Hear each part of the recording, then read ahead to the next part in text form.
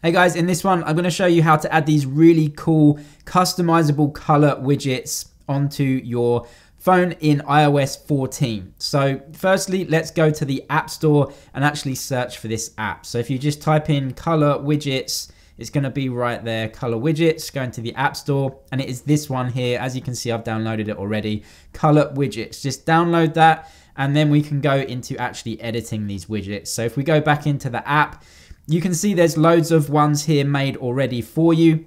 If you actually click on one of these, so let's just do this one, you can actually edit the widget. So you can edit it here. You can edit all of the colors that it changes to. Maybe you want to change the light to the background. That looks really cool. You can also change all of the colors. You can swipe through to pretty much anything you want. That looks really cool. You can go to a dark theme as well and change all the colors.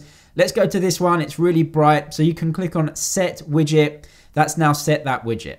So now what we can do is go back into the home screen, and you can see it's changed here. So if I just get rid of this so I can remove that widget, I'll show you how to actually add it. So basically what you can do is just press and hold on the home screen to get this menu up here. Go to the top left, press plus. You can see it's right there, color widgets. So click on color widgets. But that is how to add custom color widgets onto your iOS 14 home screen. If the video was useful, please give it a thumbs up, and I'll see you in the next one.